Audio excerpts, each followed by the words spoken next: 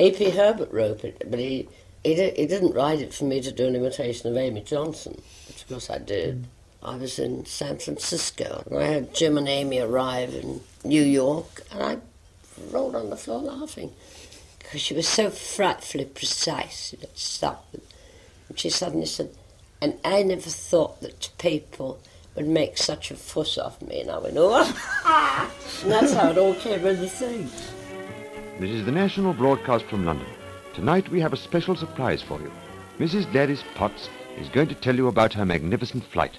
I won't say any more, but just introduce Gladys, Great Britain's best ambassadress. Ladies and gentlemen, I don't know what to say. It's all been so wonderful. The engine was wonderful. I suppose it is wonderful to be the first mother to fly to the North Pole with her baby. But I never thought that people would make such a fuss of me. I'm sure many of you mothers would have done the same, and I hope before very long that every British mother will be able to fly to the North Pole with her baby. The engine was wonderful. I hope none of you think I did it for the publicity. I just couldn't believe my eyes when I saw my name in the papers. I just had to do it. I thought I had to strike a blow for British motherhood and the British carburettor. The engine was wonderful. Lord Merridew's been ever so kind.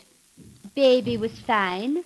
Of course, I used Merry Oil, lubricating oil. Excuse me, Mrs. Potts, we cannot have advertising. I'm so sorry. I suppose you'd like to know what it feels like to be over the North Pole. Just a British mother alone with her baby. Of course, we couldn't see the North Pole. We were flying blind, clouds and everything, but somehow I just knew we were there.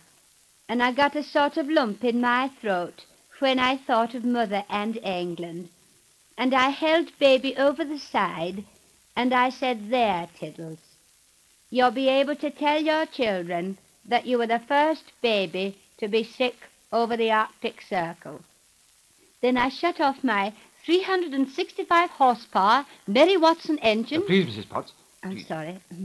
Then I sent up a prayer to the old country. After that, we came back. The engine was wonderful. I hope perhaps my flights may lead to a regular mail service to the Pole. There's nothing up there, of course. No conveniences of any description.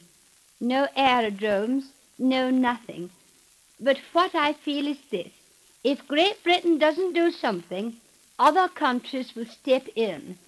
Though, of course, none of them have got an engine, like my patent Meridew self-fertilizing carburettor. I shall have to cut you off, Mrs. Potts, if you will insist. I keep forgetting. About my plans. Baby and I have had a lot of offers, haven't we, Tiddles? I dare say we should write for the papers, because I want to do my bit in making British mothers air-minded. And next year we shall do another flight. I don't think any mother has flown to Australia upside down yet. And Lord Meridew thinks that's a record that Great Britain ought to have. Anyhow, you can take it. I shall go on using British Merry Super Fuel, the Merry Oil Lubricating Oil, the Meridew Carburettor, and the Merry Mother's biplane, price £175. Good night, everyone. Good night.